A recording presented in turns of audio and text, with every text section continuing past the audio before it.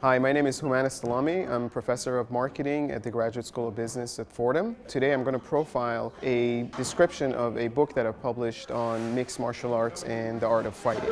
I like MMA because, for one thing, it's a lot of fun. It also tests the limits and the abilities of an individual. It takes you to new edges and new extremes that you've not experienced before. And for me, it's interesting to study that environment. It's a very unique environment.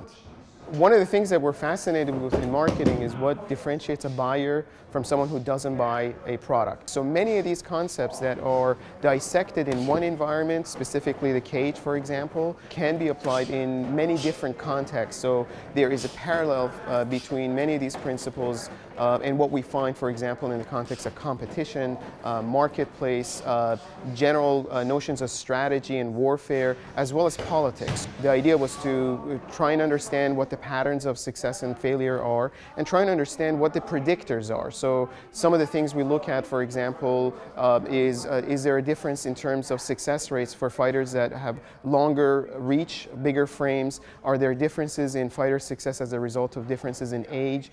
Do fighters in specific weight classes experience more of specific kinds of injuries? To basically apply science in what was previously considered as a chaotic world to try and understand that in a more systematic way. This particular book is a testimony to the fact that Fordham has a very open view towards research. As long as you're conducting research in a scientific way, and as long as you're inquiring in a very objective way, it allows you to research topics that fascinate you as a researcher and as an individual. And I think that's a unique characteristic that many other institutions do not have.